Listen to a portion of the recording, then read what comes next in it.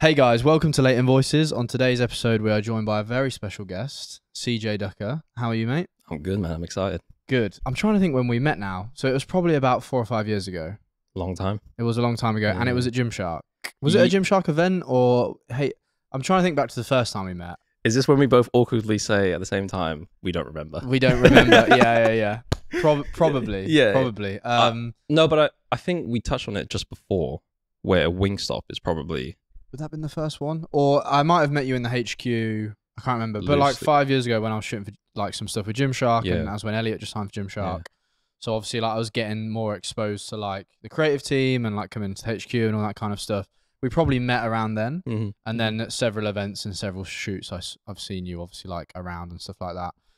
But it's good to touch base and have you back in today because you've been on quite a journey since then. Yeah, no, A I lot's think- changed. yeah, the journey of life that we're all on, right? A lot Yeah. has changed. So well, why don't you tell us what your role was at Gymshark first of all, and then we'll go from there. Yeah, so I was drafted in as just your straight up videographer, but it had like a lot of sub requests to it. Yeah. The main reason I was recruited at the time, because the first time I applied was like maybe 2014 Yeah. or maybe even 2015, and I got denied.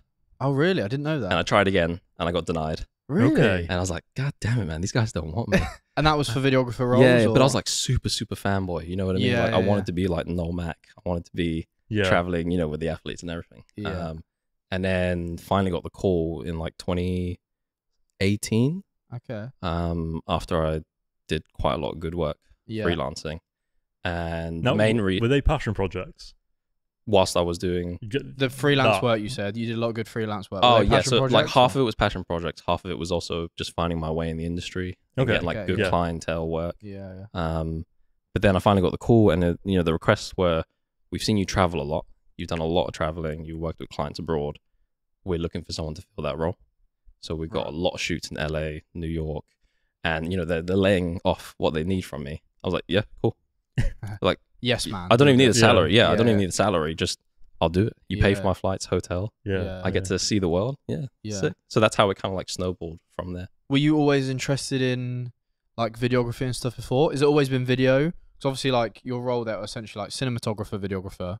But has it always been video? Or have you been interested in other creative areas? Like what were you doing before Gymshark?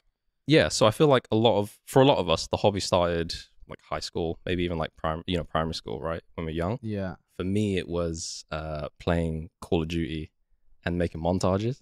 Oh, Oh I did my not god, know yes. this. Right? I No feel like way. we come from the same era. Now that you mentioned Yeah, that. yeah, Are these the yeah, same yeah. age as us? No, but I mean like the same like. yeah, he's not 100 years old, mate. Obviously, I mean like the gaming Yeah, era. no. There was a lot of video games. So growing that's up. exactly- Cameron's a big gamer. I mean, I played a lot of COD in my time. was Yeah, a big yeah, gamer. yeah, It drifts out now, but Yeah, but that's exactly it. I was like, what did I spend most of my time in high school doing? Playing video games. Yeah. I think it was when like Black Ops 2 came out, and they came out with cinematic mode, right? Or theater mode, sorry. Yeah. oh yeah. So you yeah. could actually go in the game and Yeah. you can start placing dollies, Yeah. cameras, and Yeah. actually make cinematics. Yeah. You could like Uh, move through the map slowly Yeah, and all you could that like stuff, track and yeah. everything. Yeah. So, what was I? Maybe 15, 16, and I was just being paid to edit people's montages. Really? Yeah. That was a really big like community of people that would make like Yeah, COD yeah, montage yeah. videos. So I didn't know this Yeah, world yeah, existed. yeah. It was I didn't know huge. this world existed. It was huge. And obviously this is when YouTube, you know, if you had like even just 10K subscribers, you were the shit. You know what Yeah. I mean? Yeah. And you were making good money as well. Yeah. And I got to, I don't know if you guys know, but I got, the highest I got in was a team called Psycho. Right. And it had something like 400K subscribers at the time, Right. which is Which is a massive, lot, right? You yeah. think of like FaZe, for example, what Yeah. they are Yeah. today. Back then, Yeah. that was the go-to. Yeah. And that's where it stimulated from. So all the editing, all the cinematic creating process, I was like, yeah, this is sick. So I was an editor first, Okay. and then right. quote unquote cinematographer at the same time, even though I never had to pick up a camera, But you were doing it in game. doing it all Right. in game. Wow. And I remember, yeah, getting that paycheck, creating like game trailers and montage trailers and montages. And I'm getting these paychecks when I'm in high school, and I'm like, yeah, sick. Don't worry, guys. Like Skittles are on me when we go to the corner shop. You know what I mean? I was balling, right? Yeah. Yeah. And then that's like, yeah, it's a whole spill, but like, I got my first camera at 16 as well. My dad bought it for me for Christmas. But I was a photographer first. Ah, I okay. didn't know that the camera had a video function. And then you switched to the wow. dark side. After Yeah, that. and then I think I was like taking pictures from my uncle's wedding or something. Okay, yeah. He's like, "Do you do video as well?" I was like, "This camera doesn't do it." And I look at the camera and I can see obviously the tripod, Yeah, box looking thing. And I was like, "Oh, hang on," switched it. I was like, "Oh shit!" Yeah. I'm a videographer now, right? Yeah, you just switched. Yeah. Yeah. Just like that. I can just visualize like the camera like transforms like a transformer, like a video camera, and it's like, oh no, this is a camera. I am now a different being. Yeah. I'm like, I was way above it. And that's where, it all just like snowballed from there. I didn't even make it past college. So I'm a college dropout. Oh, yeah. I tried to study film media. Yeah. I felt at that point the experience that I had garnered from editing, working with clients abroad, through Skype back in the day, I was like, oh man, this sucks. Like, this is the first time ever in my history of learning that I would ask my teacher, can I have extra homework? Because I was so far ahead. At the time, I was so far ahead. He said, no, like, you've got to stay on the curriculum. You've got to go from, A to Z. Jump through the I was hoops. like, nah, like, I've seen so much of the world already and the potential that it has for this. I want to get in on this. So much to my parents' dismay and outright, I'm half Asian, so my Asian parents were not happy about this. It's a high bar. Yeah. So I dropped out and I was like, I'm just going to pursue this whole thing. Yeah. And it went horrible, as you can imagine, right? Freelancing is just horrible. And why did it go horrible? Because you've done this a number of times. Yeah. So you've gone from, in a job or college to freelance to full-time job to freelance. And we'll keep coming back to this because what I really want to get out of you today is those tips and tricks and pieces of advice you've got for people that are listening to this podcast now. And I know there's definitely some out there that want to make the jump from full-time like job or whatever to freelance or uni to freelance. And it's a big world. But why did it go wrong the first time then? So the most obvious factors that I can think about is, one, my clientele was very, very niche, right? At this point, it was just people over Skype in, gaming clans. The occasional thing would come through, right? Yeah. So I was very reliant on this Lenovo laptop that I had that was like way too old. Yeah. I cracked the codes for like Sony Vegas and what was the other big one back then they used to edit on? Do you remember, Cameron? iMovie? Yeah. Was it iMovie? But not on a Lenovo, but Windows. Windows Movie Maker. Yeah, Windows Movie Maker. Yeah. Okay, I've used that before. Yeah. So I did that.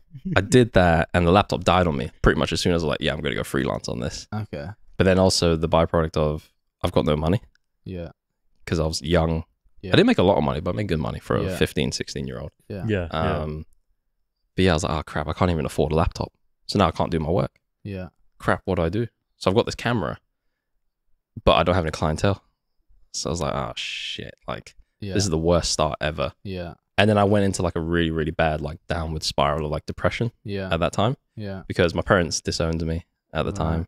So I couldn't get the support that I needed. So were you living at home still? Yeah, you were. So imagine like, oh, hey mum, I've dropped out of college. Yeah. And then having to stay at home with your mum being mad at you 24/7. Yeah. So I ended up just staying in my room for like months on end. Yeah. Had no way of contacting clients, no way of, it was all bad, like no prep whatsoever. I was like, I'm just going to go straight for it. Yeah. And it failed miserably.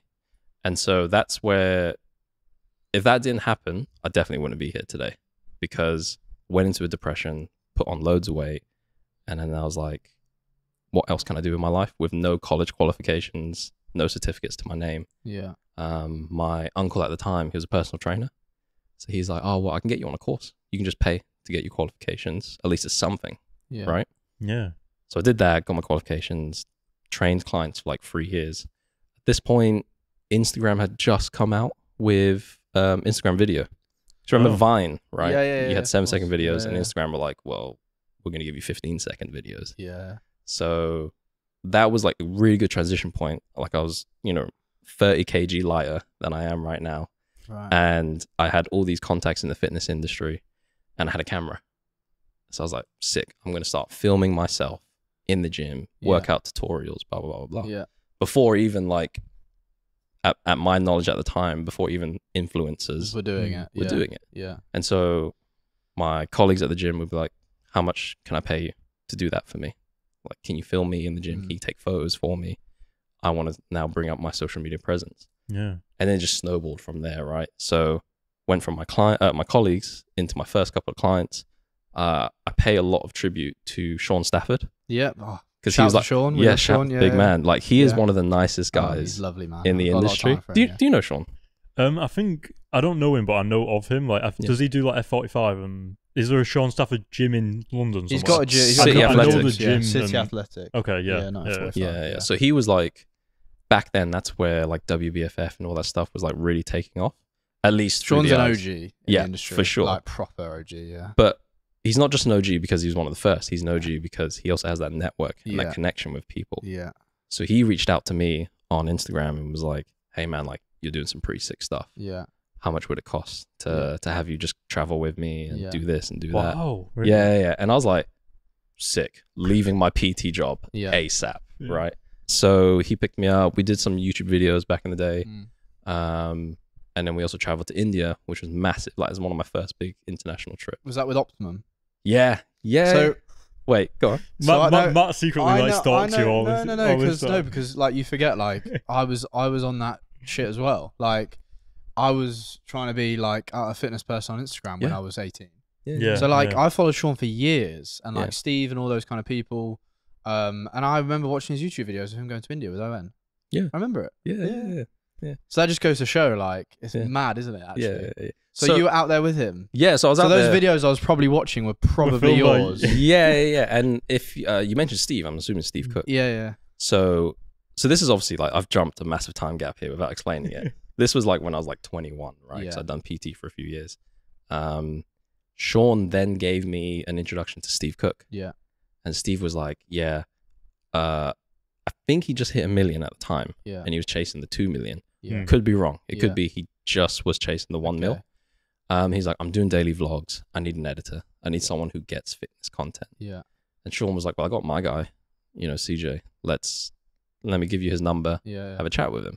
And at that time, I was the same as well. I was like, oh my God, it's Steve Cook. Yeah. I've got Shaun Stafford and Steve Cook technically under my belt. As sus as that sounds, that was like the one. So I was editing daily vlogs for Steve as well. And was Alec filming those yet? Alec wasn't there at the time. The guy's name was Jason. Okay. Really, really cool guy. Yeah. He would liaise with me because obviously the different time zones made it really convenient for daily vlogs. Yeah. He'd film all day, upload the footage to the Dropbox. I'd wake up at like 4 a.m. Yeah. Edit it, have it done by like 12 my time. Yeah. Send it to Steve. Did you wake up at 4 a.m. specifically for that, or did you just happen to get up at 4 a.m. every day? No, so or? it kind of accidentally came off the back of we came back from India with Shaun, and I was horribly jet lagged. And I think you were waking up early. So you just kept it like that. And then I think I was reading the 4 a.m. Club at the time. Yeah. I was like, well, this is convenient. Yeah. I'm up at 4. And then I realized, holy shit, I'm so productive at this time. Yeah. Everyone's asleep. Yeah. By the time it comes 12 o'clock, everyone's having their lunch. I'm done for the day. Yeah. I'll go to the gym, work out, Yeah. do a shoot, whatever it is. So yeah, like that, those two under my belt really credited a lot of my success to today. And that's what helped as well when it came to Gymshark. Because at that point, Steve now was signed by Gymshark. Right, okay. It's before he was ON, right? Yeah. So as soon as he got signed, I was then editing his content when he filmed with Gymshark and everything and vice versa. And that's how you got your foot in the door, Gymshark? I would definitely say, yeah. Like, it helped. Yeah. That's so funny. And then it was also like Christian Guzman. I was literally, mate, so that Guzman. his name popped up in my brain. Yeah. Because obviously, like, that world was, especially with Steve, him and Steve collabed. Me and my little brother were watching his YouTube videos, like, obviously religiously. Like, the whole shabam. Yeah. And then it's funny because we both ended up working with those people, like, in that world. Manifest, right? It's so strange. Yeah. Honestly, it's I was manifesting it every day. Like, got Shaun Stafford, sick. I want to work with Steve Cook. Got Steve, sick. Wanted to work with Christian. We never worked together. No. Obviously, he's all the way out there and he was never coming here. So. But I entered his videographer application. Oh, okay. Yeah. Back in the day. Yeah. And I had just done a shoot in Marrakesh. Okay. And it was for a fitness retreat. Yeah. And so I was like, oh, this is perfect because Chris needs someone who travels, does travel videos, but fitness content. Yeah. So I made this reel out of that. Yeah. And I remember he FaceTimed me one morning. It was so bad though. Like, anyone that's listening, do not fanboy when it comes to like working with big clients, right? Don't like say you're interested, you know, when you go to a job interview Yeah. and you but don't got to do fanboy your too hard. research Yeah, about yeah. the company. But as soon as like Christian called me up, like it came up and I was like, oh my fucking God, it's Christian Guzman. Like, Yeah. I've made it. Like, this is so sick. The entire time he's on the phone, he's smiling, but deep down I know he's going, I'm not hiring this guy Yeah. because I'm freaking out. Because like you're that. freaking out. Yeah. But he basically said like, it's between you and was it Nabil? it wasn't Nabil. It was the guy just before him. Oh, the singer. Yeah, I can't remember. He sings now. You know, Mark begins with them. No, Maybe. Yeah. I can't remember. I know who you mean. Yeah. But his videographer before Nabil. Yeah. At that time, I knew I wasn't that guy, Okay, anyways, because my experience was still like quite fresh in the Yeah. industry. So we never worked together, but we always stayed in touch. Yeah. Okay. Yeah. So every now and then we'll catch up and we'll Yeah. talk. But there was like a really wholesome moment last year when we were in Venice Beach Golds for Yeah. a Gymshark event, Okay. and in a circle, I had all of my like big clients. Really? Because I also work with Matt Does Fitness. Yeah. For a long time. Yeah. So we were out there and it was Matt Does Fitness, Steve Cook, Christian Guzman, all talking with me. That's And nice. and it wasn't so much like, oh yeah, like I'm the shit. It was more like, this is a culmination of years of work. It's full circle moment. And we were standing in And a then circle. as well. mate, cherish those. Yeah. You'll remember those for the rest of your life. And it Like was little- great because like Matt was like, yeah, you know, good to see you. Like you've been doing some great work. Steve walks in, CJ, hey Yeah, man, great yeah, to yeah. see you. Like, man, it's been quite a ride. Yeah. Christian comes, CJ, what the fuck? Like, yeah. you're doing amazing. I see you Yeah. working with the Reds, the Aries, and everything. And I was Yeah. like, this is so sick. Like, I'm just taking pictures in my head Yeah. the whole Yeah. time. I think that's what's so good about it though, is because everyone, even though you might not be aiming for the same stuff, you're all on like a journey, so you can all relate to each other on like the fact that you're just aiming for something and seeing progress with each other is kind of like respect to each of you kind of thing. Yeah. It's so cool. Nice. But, you know, the whole point of it is this year's success, again, is attributed to the many times I failed in freelance before that, because it wasn't a smooth ride getting to Gymshark. Yeah. I applied for it twice. Yeah. Didn't get into it, right? Yeah. And then there was like so much trials and tribulations that came with that. Even once I got the Gymshark job, I remember I was in LA filming with my client Rushy from Rush Athletics. He's a Right. jump rope guy. Okay. And I got the call from Gymshark. Hey, can you come to the office, like as soon as possible? I'm like, yeah, well, I'm in Venice Beach at the moment. I could probably get there on Monday as soon as I land. It's like, yeah, sick. Got the job, and then I was like, amazing. But the problem with that is once you go full time with a company, after you've spent like 2 years trying to build a network, you've got to say goodbye to the network. You do. It goes. And Yeah. I've heard people say, I spoke to someone a few days ago on a shoot. Mm. He was like, yeah, I'm going to go traveling for a year, and then Mhm. hopefully like when I come back, like my network will still be there. Mm-mm. Probably won't be. No.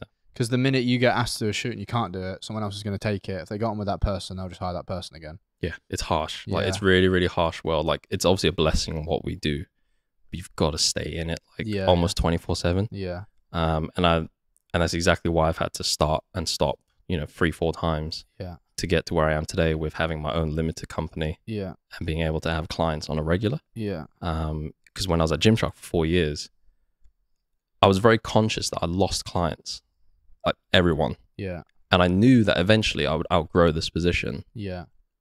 I need clients.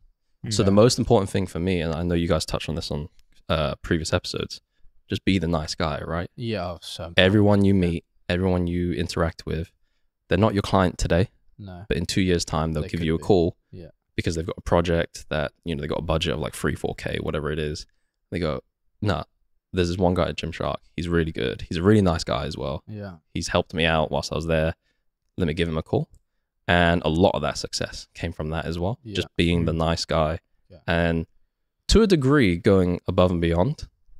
But it's really tough for us as creatives to go above and beyond because 9 out of 10 times that means like not getting paid, not Yeah. working. Doing it for cheaper, and then it's going against self-worth. And like, Yeah. But you just said that you, after 4 years being with Gymshark, you felt like you started to outgrow that position. So can Yeah. you touch a little more on that? So like, how much did you learn during your period at Gymshark?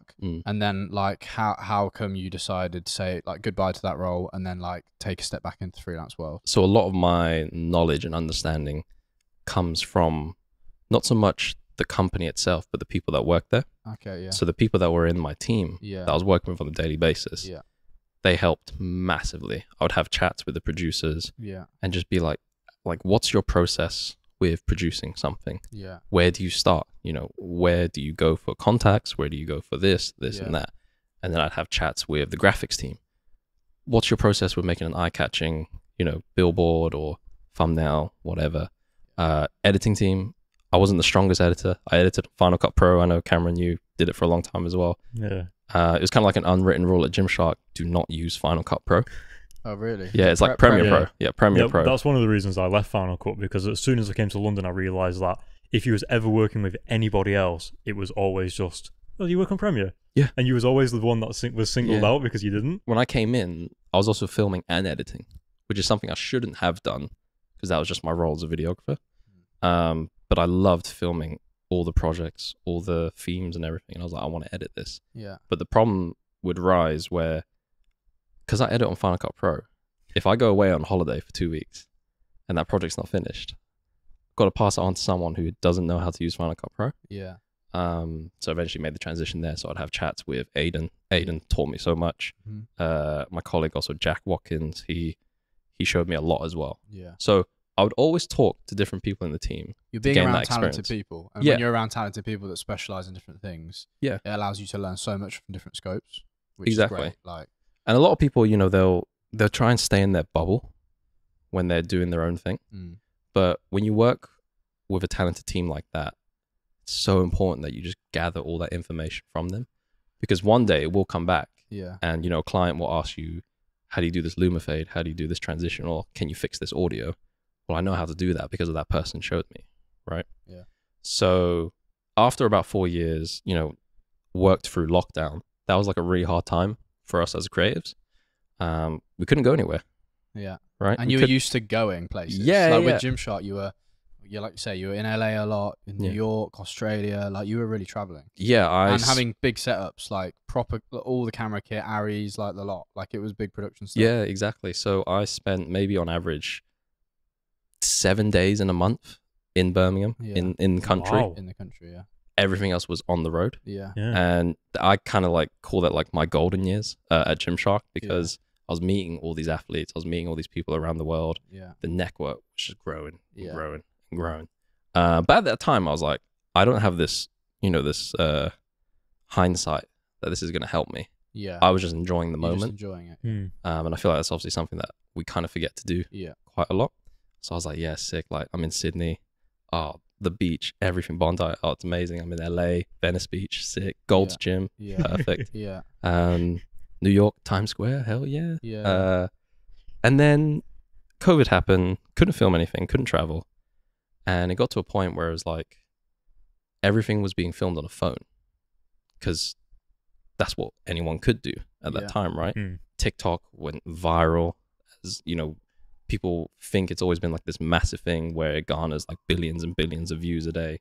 Whereas because of lockdown, that's where it really shined through, right? Yeah. And a lot of the briefs for the campaigns that we were doing were just UGC, so user generated content. We don't need videographers. We don't need CJ. We don't need editors. Yeah. We're just going to brief the athlete to make everything in TikTok, and we'll just At home repost in it. their kitchen. Yeah. How was that as a pill to swallow, from traveling the world, being on Pig Productions, to literally, I imagine, like within the space of a week or overnight, and when COVID hit, to not being forgotten about, but like not having A, those skills required anymore, and B, not even being able to leave your house and travel when you've been doing that for the last 2 years. Like you've become accustomed to that lifestyle. So it's a massive lifestyle change for you. Oh, it was huge. And looking back at it now, like my ego was definitely there. Yeah. I went from being the guy, Yeah. you know, like Okay. we've got a shoot in LA. Who can we send? CJ. He'll step up. He'll do Yeah. it, right? Stupid hours. Like I'd travel, land, film all day, stop, continue the next day, keep going, land back in the HQ. I'd go back to the HQ with my suitcase, start editing. Yeah. I went like above and beyond, right? Yeah. Yeah. And then it was like, oh, we don't need you anymore. Or at least we don't need you right now. Yeah. You can just edit YouTube videos. Just download people's content, our athletes' content, repurpose it, compilations. That's what's really popular right now. And I remember just editing it in my room. I'm like, I'm not for this. Yeah. I'm not the strongest editor. Yeah. I don't enjoy it as much as a lot of people do. Yeah. And I'm being told that I can't film with my cameras, my Reds, my Aries, because it's too good. Yeah. It's too good quality. It doesn't look amateur. It doesn't look Like it was taken on a phone. Yeah, it doesn't feel real. It looks Yeah, like an yeah. ad. Yeah. Yeah. It's commercial. It looks like a commercial. Yeah. And Which is so fair, by the way. So fair. Like 100%. Like, you know, if you get an ad nowadays whilst you're scrolling on social media and you see it's kind of filmed like an influencer, Yeah. it's like, oh yeah, it feels a bit more legit. Well, I've noticed that sometimes you're on TikTok and you scroll and you're watching something and you don't realize it's an ad until you see like it says sponsored at the bottom left and you like skip. But before it still keeps you longer because you think, oh, it's just another TikTok video. Yeah, I'll watch it. One of my favorite people to watch at the moment, I don't watch a lot because it annoys me. Ads in general annoy me. Paula Lima.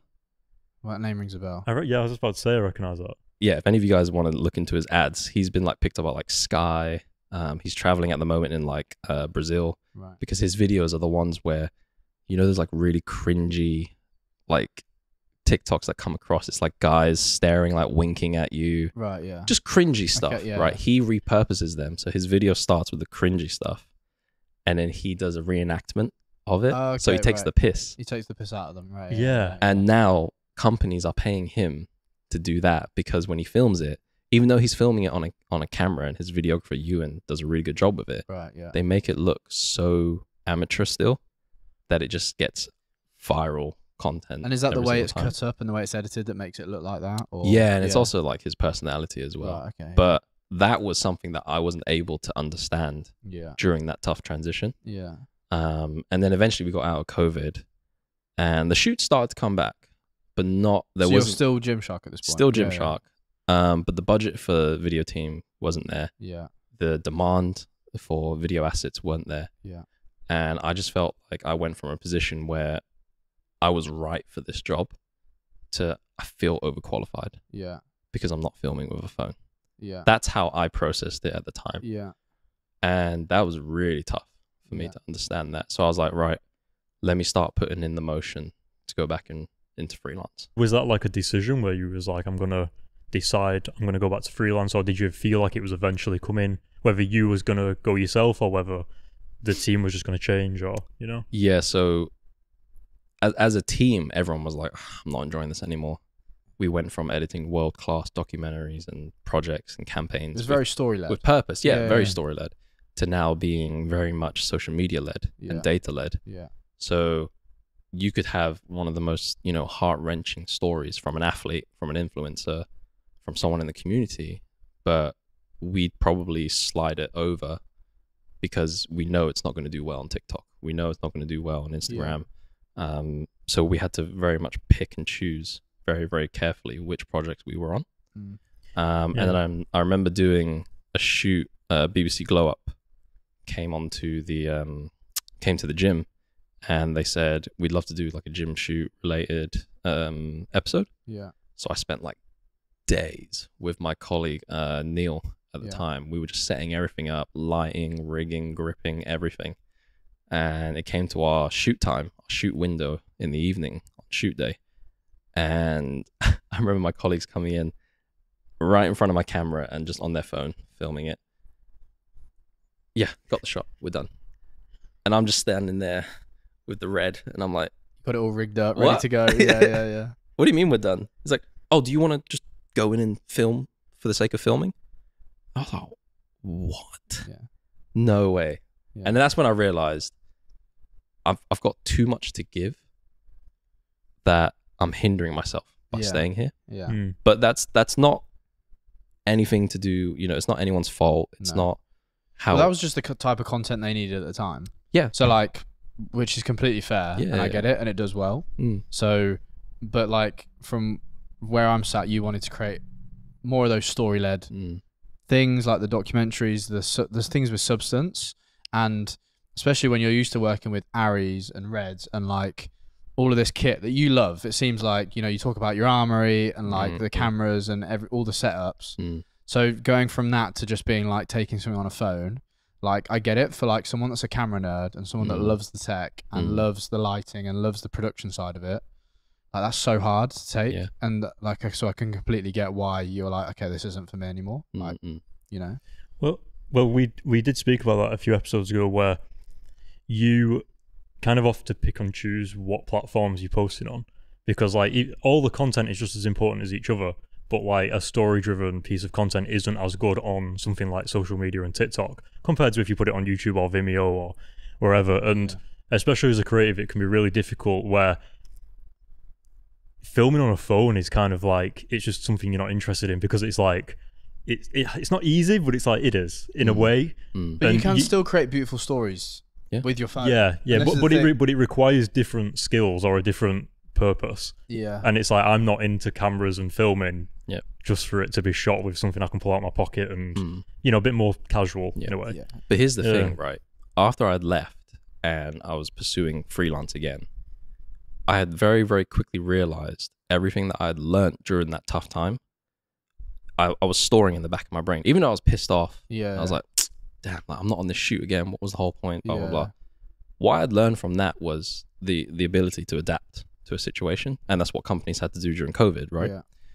When it came to me dealing with clients, their needs, their requirements, I was able to understand much more sympathetically how to be social led, how to come up with content that would actually get click-through rates, engagement numbers through the roof, and the analytics to match. Yeah. So that's where I really excelled with working with clients who were also influencers in the fitness industry, but wanted to grow their YouTube, wanted to grow their Instagram and TikTok. And I was like, oh yeah, like we can do this. We know that this trend at the moment is going really well. Yeah. This is the analytics. This is how we chase them. We can see your click-through rate here was really good. We can see your watch time was terrible here. Let's avoid that. And as I'm saying all these things, I'm like, that's clearly a byproduct of me being pissed off during my time in COVID and Gymshark, right? It's like, actually, no, I still learned a lot and how to channel that into my business today. So whenever people say like, what do you do for a living? I don't really say videographer anymore or cinematographer. I say I'm a problem solver, because people come to you with projects and they go, we've got this idea for a shoot, a campaign. We just don't know how to storyboard it. We don't know how to go around it and produce it. And I go, don't you worry. Like, I know exactly what we can do for that. And when I changed my mindset to I'm a problem solver instead of a videographer, I was able to service everything so much more efficiently and more sympathetically. That's interesting. Well, you're solving the specific needs of the client, right? Compared to them just coming up to you and being like, we need like this video. This is how we want it filmed. It's more like, well, it's a broader approach, isn't it? Yeah. Because you always get clients coming in and going, I've got this idea. I don't know a location. I don't know the how-to, the kit that we need. Yeah. I just pick it apart. Okay. I go, what's the project? What's the theme? What are you trying to achieve out of this? Yeah. And then I go, okay, cool. Marble arch would be a really good area to do this in because it fits the aesthetics and the tone of what you want to achieve, right? And then obviously, you know, we are the professionals still. We have the knowledge, the know-how to frame, to light, to edit. We're all thinking about this stuff. So that's how I look at my projects with clients. And that's how I like to build my team around productions as well. Yeah. I've got a really good editor who specializes in YouTube content, who specializes in engaging graphics, animations that can get your TikTok reels or get your Instagram reels with high click-through rates. Yeah. Okay, interesting. So before we move on past Gymshark, I want to ask you one question about it. So what was your favorite shoot that you did with them as a production? Do you have like one that stands out for you, whether it was like the cameras and the setup you were using, the location, like the people you shooting? The people. Like, is there anything that really stands out as like, yes, this was like the pinnacle? If that makes sense. Yeah, no, like there's so many to go off. Yeah. You know, you have to remember, Gymshark had like an array of athletes, and back in the day, like 2018, 2020, it was definitely more athlete based. Then came social media and the rise of influencers, content creators, and the experiences just broadened, right? I would probably say one of my favorites is I did a shoot with a guy called Sal Nelson, French content creator. He does the music videos. Does he do music videos Is Sam Nelson the music video guy? Sam. Oh, Sal. Oh, sorry, I thought you said Sam. Yeah. Oh, okay. I know who you mean though. Yeah. So he he was sick. He didn't speak a word of English. Yeah. But like we did a shoot in this like really like grimy gym in Birmingham, and I was like, I'm gonna make this look fucking insane. Like this grime, this texture on the walls, everything. Like it's really grimy, gloomy setting. I'm gonna make this one of the hardest like edits ever. And I remember at the time we had permission from an artist called Splurge Boys, Right. and they came out with this sick track, Hot from the Intro, and I was listening on it like repeat. I don't know if you do this, Cameron, but when you find a song that you really like, and you can say this would be really good for this project, you start listening to the song and you're like, yeah, pan and track here.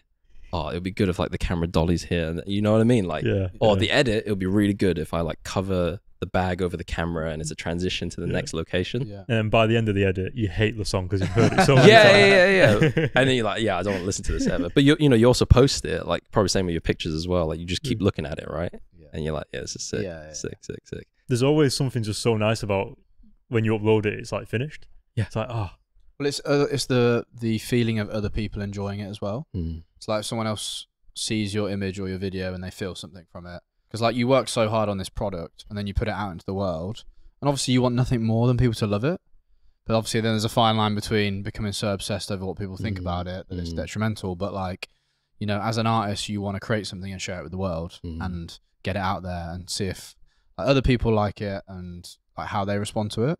Yeah, I think any of the content that I created from Gymshark in my first year, they were getting like millions of views on Instagram. There was obviously a paid ad behind it that helped bump it. But the comments, you know, that gratification that I got from that was like, this edit is insane. Like people aren't commenting about Gymshark. They're not commenting about what he's wearing. They're like, who's this camera guy? Who's this editor? Give him a raise. And I was just like, yeah, sick. Like, because that was a project that I was thinking about and planning for ages. It fills you with confidence. Yeah. I can relate because I took a photo of Elliot and it got posted on the Gymshark main page. Right. And I remember it getting like 35, 40,000 likes and being like, oh my God. Like, and then people commenting saying, sick photo. And it's just like, obviously it feels good. It's like, okay, like my work is up to standard and is up to like the caliber, if that makes sense. Yeah. So I had a really big turning moment though. I think in my second year, we did Lift Amsterdam. Yeah. So for Gymshark, you'd lift the city, where basically we would travel to a city where it has like a really big fitness growing scene or just a really big Gymshark following. And we'd bring all the athletes, you know, give the opportunity for these people to meet their friends. Kind of like FIBO and stuff like that, right? Yeah. Like any expos. Yeah. But it would always be free for the fans. Fitness Comic-Con. Yeah. Oh, I remember that one episode when you were talking about how much you love Marvel. Comic books. We gotta talk. So we did this one event, and that was like when I really enjoyed it, because a lot of people from the community would start to come up to me and be like, "You're the video guy, right, for Gymshark?" Like, I'm holding a camera, like boom mic in my left hand. Like, that's me. But then, no, but like, you're CJ, right? Like, I follow you. You do some sick work for Gymshark. Oh man, this is too much. Like, but that's class though, and like it's so good because like obviously with a company as big as Gymshark and the amount of people that follow them, and then you get the diehard people that like religiously follow those athletes. And if you're shooting content for Gymshark or the athletes, and they are also like want to be creatives, there's so many of them that are like they've picked up a camera because they want to be fitness influencers, and they've fallen in love with taking photos or doing videos, and they love the creative side of it. So when they see you and they're like, oh my God, like followed you, like really love your videos or like whatever, then like there's no better feeling for you. And then it's like you're giving back to the community then still. You're not a fitness influencer, but yet there's people that are coming up to you at these events and they're like, and they're asking you questions about cameras and like, how could I get into this or how could I do that? And then you're like giving back and you're educating, which is like the best. Yeah, so at Lift Amsterdam, like that happened a lot. Yeah. And you have to remember, in Amsterdam, you would get people from Germany, Switzerland, Austria coming. And they would always say like, Dutch people, really friendly, can talk to you. German people, we're the most awkward people ever. Like, we won't come up to you. We won't, you know what I mean? Like, it's very awkward energy. Yeah. But I had a lot of people from Germany coming up to me and being like, can you tell me how to do this? Can you teach me this? And I'm like, yeah, sick. Like, I'm completely neglecting my job. Like, I've got an earpiece. CJ, like one of the athletes is like meaningful story. And I'm like, anyway, so about Premiere Pro. Like, yeah. And then at that event, what changed for me was one of the fans came up and she just started crying in front of me, and I was like, what is going on? Like, I'm not prepared for this. Yeah. And he was like, I just wanted to say, like, thank you so much for being here. I didn't understand it. I was like, what have I done for this person? Yeah. She's crying in front of me. She was like, oh, I saw one of your videos that you filmed with one of the athletes. She was explaining how her mum passed away, had to deal with breast cancer. Right. I'm currently going through that. And I just want to say, your video, you filming that, being able to produce that and bring it to us, really helped me feel heard, really helped me feel seen. Yeah. When I needed it the most. Oh, wow. And she cuddled me, and like, she's crying, I'm crying. Yeah. The athletes are crying right next to me. Like, the crowd is crying because they're all waiting to speak to the athletes. The person in your ears crying. Yeah, but that's why we do what we do. Do you know what I mean? Like, it's those moments where it's like, oh, like me creating something that's like so much bigger than me or like whatever, and you've given back, and it just shows like how your work can impact someone. Yeah. And that's why like doing those projects for like mental health or like whatever are so important. Exactly. So important. So that was my turning point to go from, I don't want to make engaging videos anymore. I want to make stories that for this person to relate to and feel welcomed and not alone.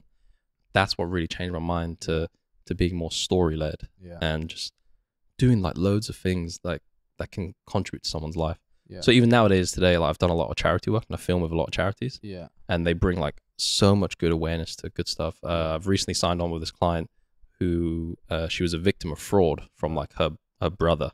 Yeah. Right. And she was only like 14, 15 at the time. Right. She's like, I want to do a campaign to bring awareness to that. So we're going to be like having interviews with the Met Police, Spotify. Spotify going to get behind it. Yeah. Snapchat going to get behind it as well. Sick. And it's stuff like that where it's like, I don't really care what your budget is. I want to be able to service that. It's doing good. It's doing good for the world, isn't it? Yeah. There's obviously a time and place for charging what you're worth and getting what you're worth.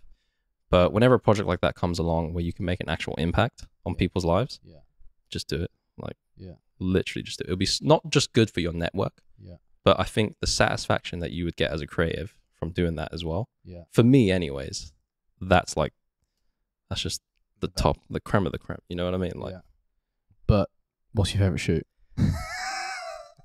Oh, I said that. It was like Sal Nelson. Oh yeah, but you got into, you were telling the story. Oh. So you wanted to make it like really gritty in the edit, and then you talked about the song, and then we went off tangent. Yeah. So like, what were you filming on? Like, what did you have lighting set up? Like, oh no, it was nothing. Like, it was just A7S2. Had a Sigma 35 prime. Yeah. And is that the art lens? Yeah. And I was just like, everything in this gym just looks amazing right now. Is that because of the light? Was it like natural light from the? Yeah, roof? so I think I know which gym you're on about. You know.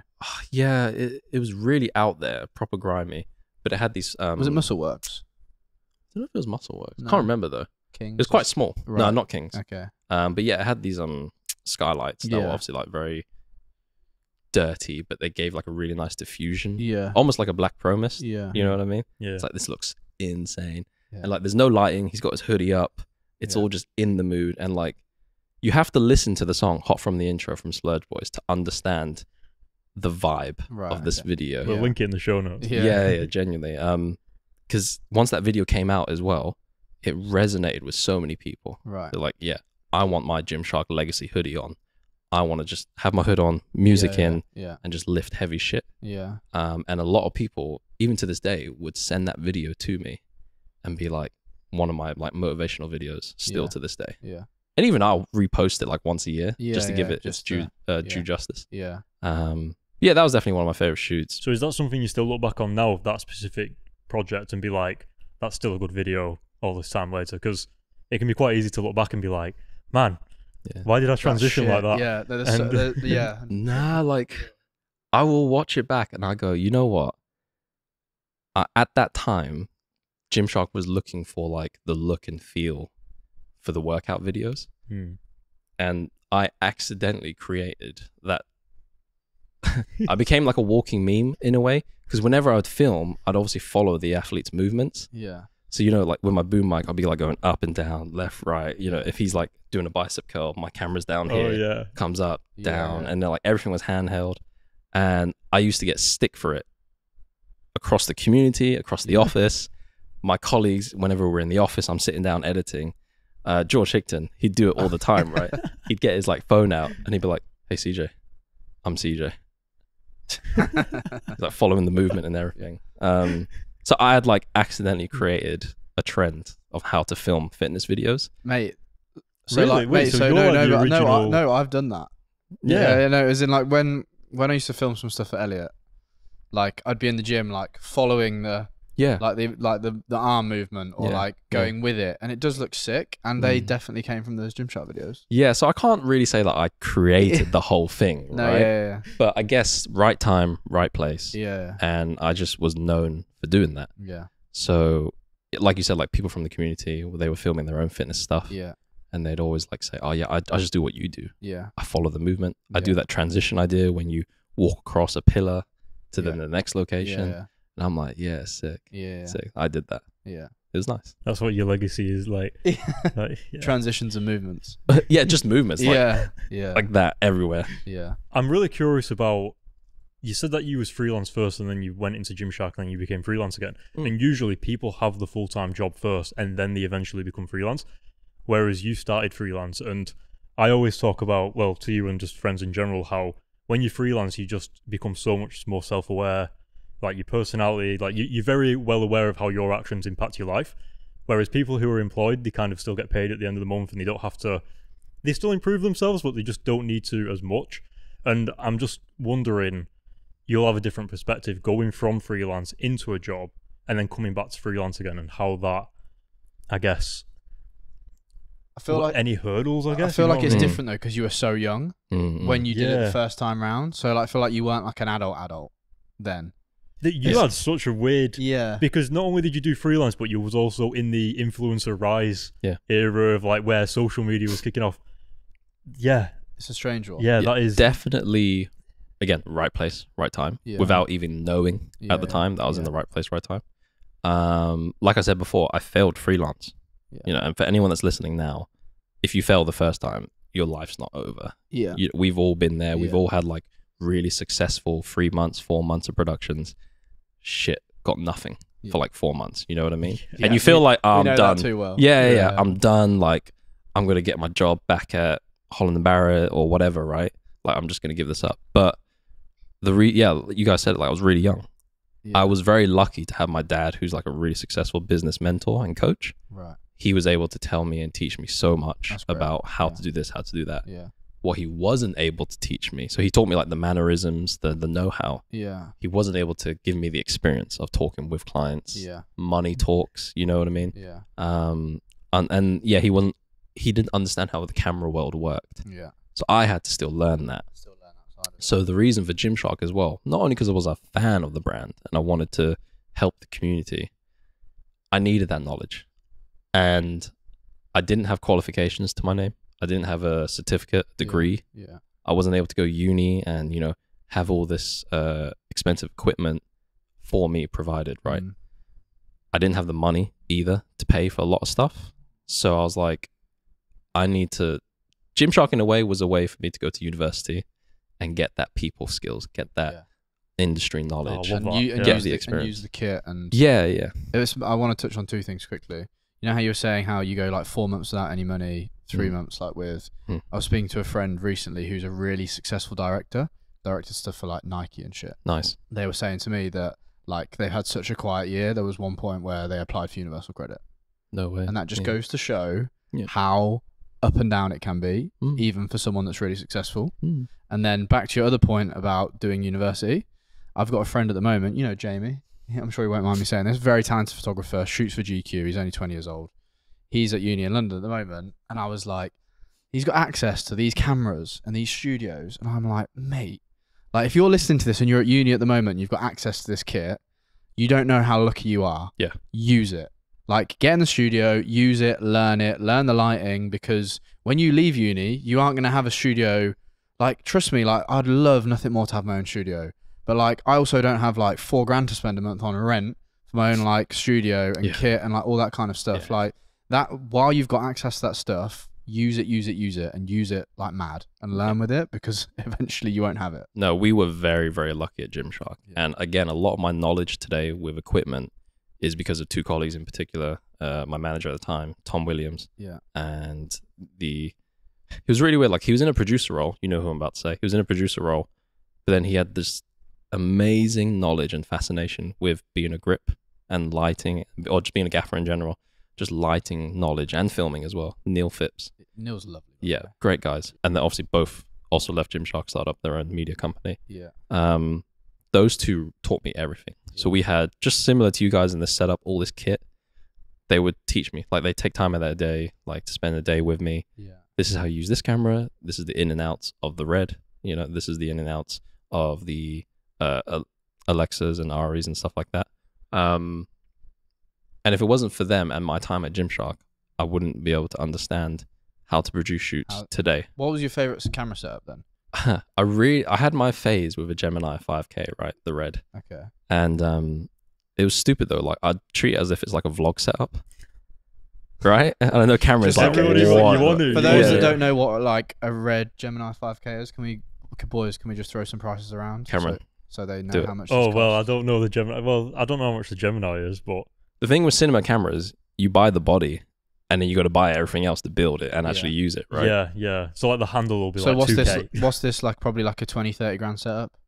Oh yeah. Once you add with stuff, all the stuff to it, yeah. With the ad stuff added, yeah. And also just because of the nature of like a cinema camera, you buy it and inevitably it needs like the screen separately, and it needs a V-mount battery, and you need like a microphone that plugs into it instead of just being able to put like something on top of it. And These cameras are worth silly amounts. The media cards are just so expensive. Yeah. It's like just like the Sony, the FX6 cards. It's like 400 quid for like stupid 200 gig. Yeah, they're taxing. You're just gonna blast through that within like an hour. Yeah, they're taxing. Yeah, crazy.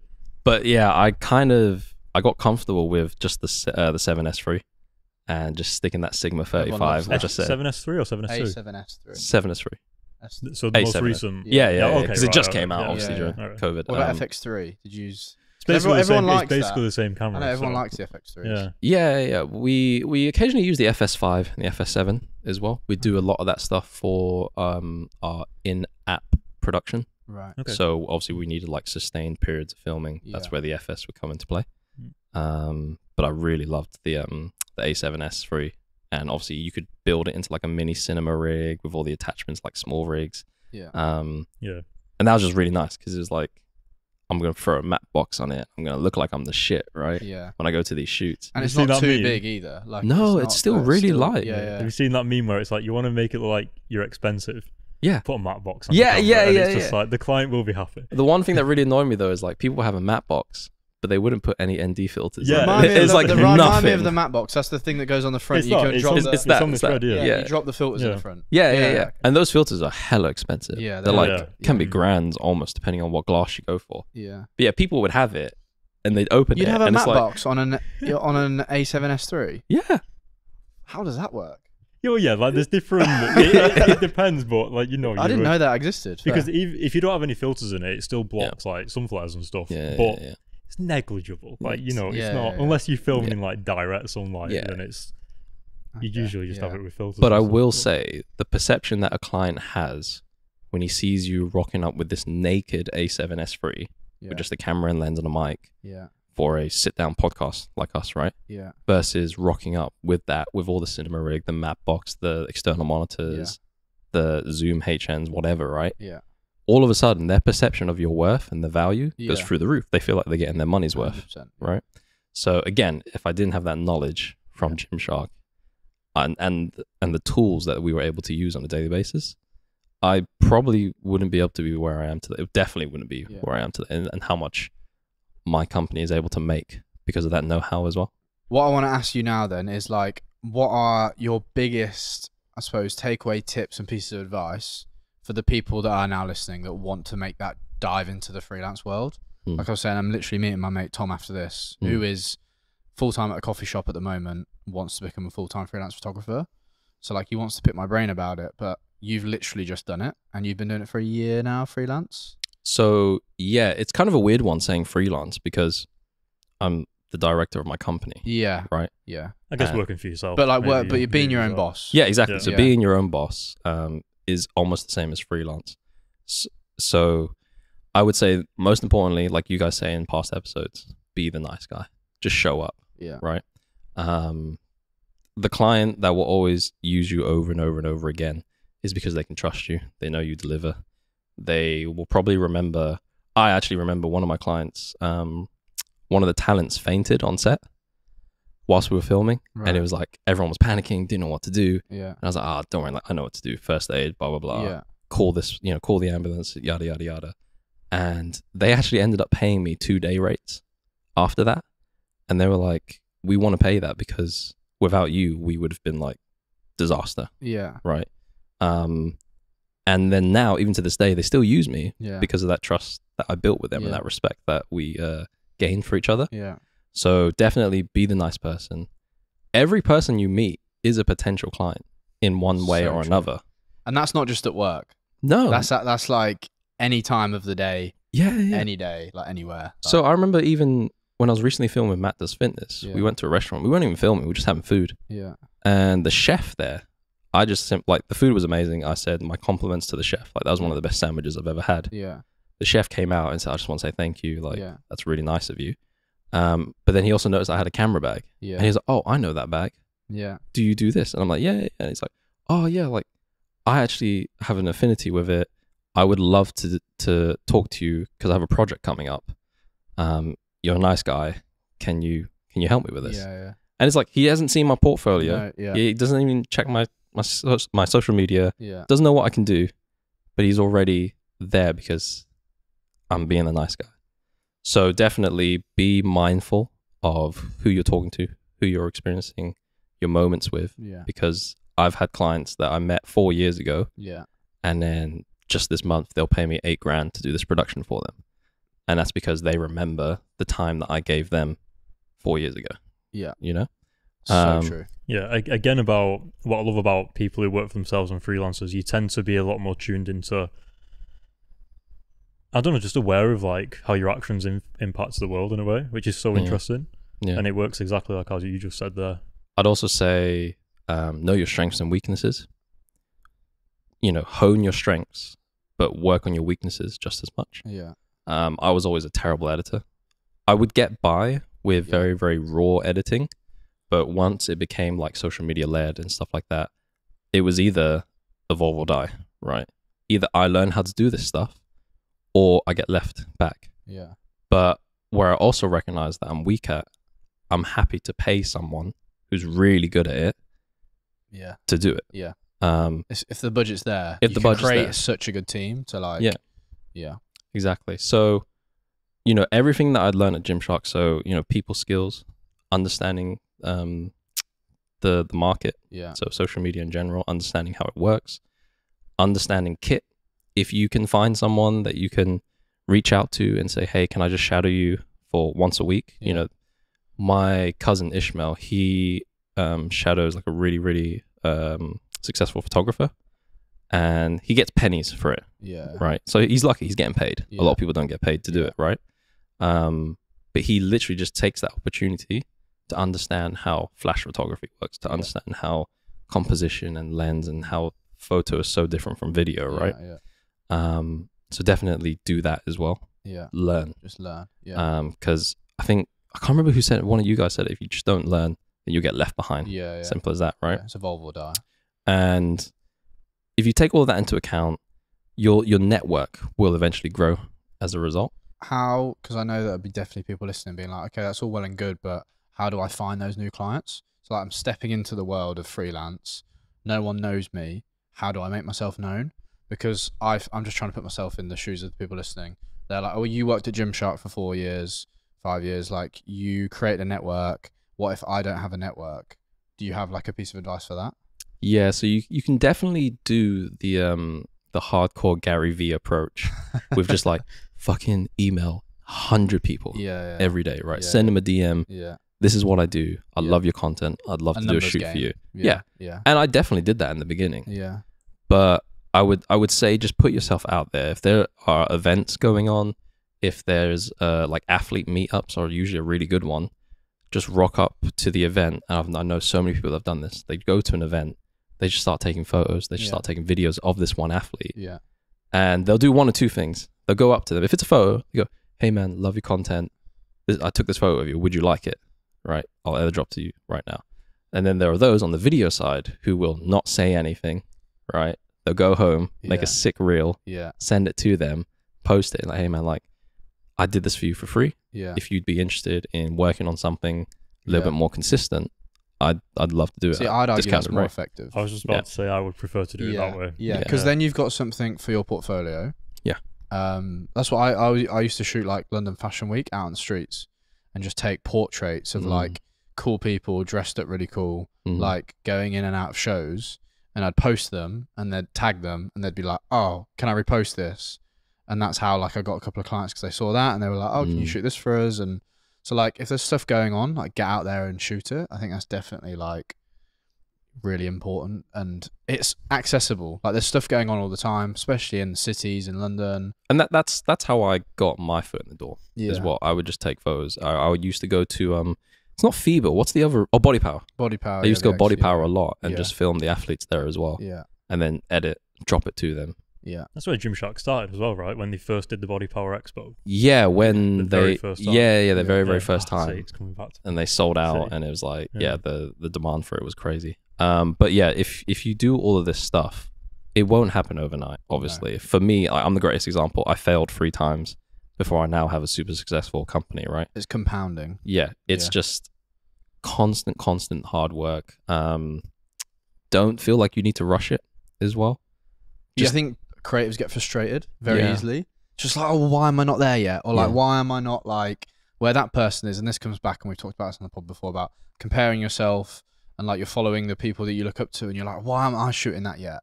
But like, you got to remember, like, we're all sat here and it's been like a 7-8 year journey, like realistically. Yeah. So if you're only picking up a camera now and you're a year into it, like, don't be annoyed that like you're also not landing like massive clients yet, because that's not how it works. Like, no. Well, I don't know if you follow Alex Mosey on Instagram. Alex Hormozy. He's like a business. He's one of these. He's one of these motivational people. I'll get it up. I'll get it up. He talks about how there's certain things that are infinite games, and so some things like marriage, fitness, like your career, it's like the winning is just staying in it. Like, you don't win marriage or win a relationship or win fitness. The point is just to maintain it and keep it just going. To show up. So that's how I try to see our work. Is like as long as you're still freelancing, you're not like on the street. Maybe you are on the street, but at least you're still in the industry or whatever. Maybe that's a win. I don't know. But just staying in it and again, it's chipping away, isn't it? It's always just chipping away. Because then that way, if you don't have any income for like 2 months or 4 months, you're still like, oh well, just part of being in the industry and growing a business. And also I wouldn't unless you've got a portfolio under your belt. I didn't do this, so this is really hypocritical, but like but you've learned though. But like, if you don't have a portfolio under your belt, like I went straight into it, like I sold my car and I was like, right, I don't have a portfolio, but I'm doing this full time, which was just silly. But like, if you can get a part-time job, or like go from full-time to part-time and pick up a camera more and shoot, and get to the point where the demand for the work is so much that you can make the switch successfully, then like that's probably like a smarter approach finance wise. I mean, you can just straight up jump off a cliff if you want, and like it's a lot and it's intense and it's scary, but like there are ways of going around it that might be like get a part-time job in a coffee shop so you've got enough money to make rent, so those quieter months are a little more cushioned, if you like, before you're then full-time in it. Like, I would say that's also like worth definitely considering as well. Yeah, the main thing that I did, I worked as a PT. Yeah. And I also did part-time after I left full-time PT to pursue it. Yeah. Shit. Not like, it's great, I've got good clients, but it's not paying everything. Yeah. Went back to do part-time at Holland & Barrett retail, right? And every money that I'd get from there, I'd put it aside to buy a lens, to buy an attachment, to buy this, to buy that. Yeah. And then eventually just keep growing the network from there. Yeah. So I can't say like I went straight into freelance and it was successful. Like, definitely not. Like, I saved up 6 to 8 months worth of emergency cash. And I was lucky at the time. I wasn't paying rent anywhere. I was still living with my parents. Yeah. So I could afford to do that quite comfortably. Smart. No, exactly. The last 5 years I've been getting hit crazy with rent. But But yeah, again, like all of that is a combination of just like you said, showing up every day, staying in the game consistent. Acknowledge that you're going to have really, really bad times. Yeah. But it's the bad times that challenge us, right? That like and that make the good times so sweet.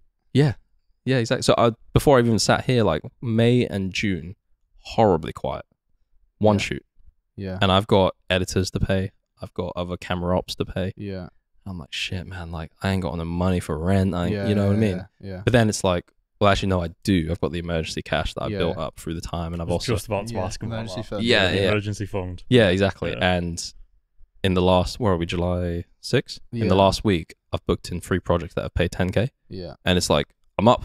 Yeah. You're happy. Yeah. Again. I'm happy again, right? Yeah. But it's more just, you know, that's also very quickly I want to touch on, like the difference between being freelance and having a registered company. If times get really, really bad and it fails, and you owe money, you're in overdraft or whatever, as a company you can obviously declare bankruptcy and abolish that. Bankruptcy. Yeah. Oh, really? Sorry. Can we put the video of Michael Scott saying that? I declare bankruptcy! Have you seen the US Office? Oh, right. Yeah. Where he walks in, he's like, I declare bankruptcy. I had no clue where whole you... I was like, I just told Matt like a really compelling information, and he's like, I'm bankrupt. Yeah. That's what I needed to hear. He was giving us some really good social content. Sorry, It was real. I was just thinking about the like, social cut. Yeah. Can we play? Michael Scott walks into the room and he just screams it in front of the office. Yeah, carry on. That's amazing. That's really good.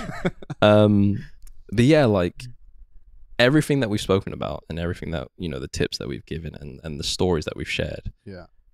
That's what helped me to be able to go from a place from making pennies as a freelancer to be able to, in the first year of leaving and going back into freelance, to be able to triple my annual gross income. Yeah. And like, that's mental. As a freelancer, when you think about that, it's like, if I could even touch that money, that's a really, really hard thing to do. Yeah. But you have to understand, eventually you find your rhythm, you find your worth, you find where you're best suited to make that happen. Yeah. For some people, making the bare minimum is okay because you're doing what you enjoy, and that's great. For others, though, you realize I have a special set of skills. Yeah. I'm a problem solver. This is how I'm able to charge the worth of what I charge. Yeah. Because if you come to me with a problem and you know if you can solve this problem, it's going to make your company 10K, 20K, 100K, whatever it is, just through this one project. Yeah. That's what my worth is. Yeah. That's what I do for you. You're like him on that front. He's very on it with that kind of shit. Oh, I love everything you say. Like you're like so cutthroat, and obviously Matt, you're a little bit, you know, you're like devil's advocate. Yeah. Like we're very different. That's interesting because it's hard to know when you're in it. No, but you're very like. So, I would say you're very like business headed and like I'm charging this much because this is how much it's worth to the company. Whereas I'm just like a bit more just like, yeah, cool, like if it's a sick project, I just want to get creative. You're a lot more like business headed, I'd say. Okay. I'm getting better though. Yeah, we've had a few conversations about it, but I think that's one of the main things is we spoke about in one of the episodes where we think when you first get into it, you're like all creative, and over the course of time, you start to realize that probably should have spent 80% of my time learning the business side, and the other 20% of creative will get me the rest of the way. Yeah.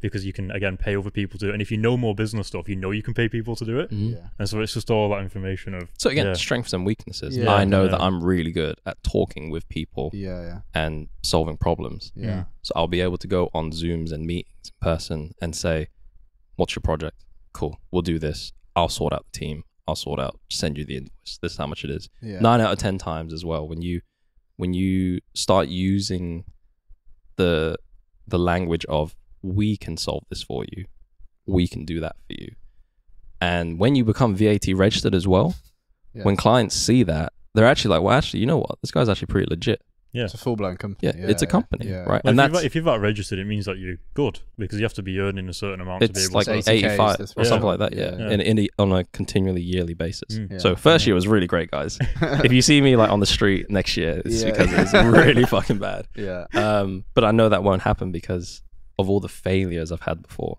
and all the knowledge I've gained along the way, and it won't happen. Well, I appreciate that advice. It's very good. And I want to give one little bit of advice as well before we sign off, but it would be talk to other creatives.